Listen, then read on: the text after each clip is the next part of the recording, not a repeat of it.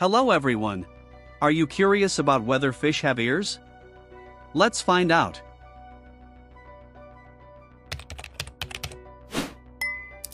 While fish don't have external ears like humans, they do possess structures that allow them to sense sound and vibrations in their aquatic environment.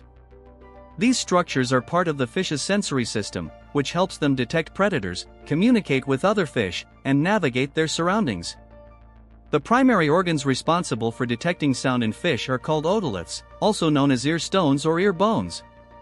Otoliths are small, calcium carbonate structures located within the fish's inner ear.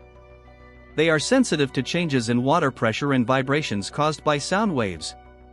When sound waves enter the water, they cause the otoliths to vibrate. The fish's brain interprets these vibrations as sound, allowing the fish to perceive nearby movements and potential threats. Additionally, some fish species have specialized structures, such as swim bladders or lateral lines, that also contribute to their ability to detect sound and vibrations. While fish may not hear in the same way that humans do, their ability to sense sound and vibrations plays a crucial role in their survival. By detecting changes in their environment, fish can respond to threats, locate prey, and communicate with each other effectively.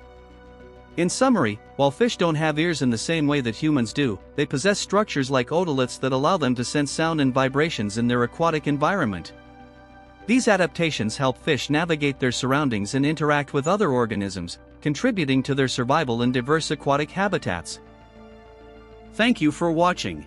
Please follow for more related videos and see you later. Goodbye.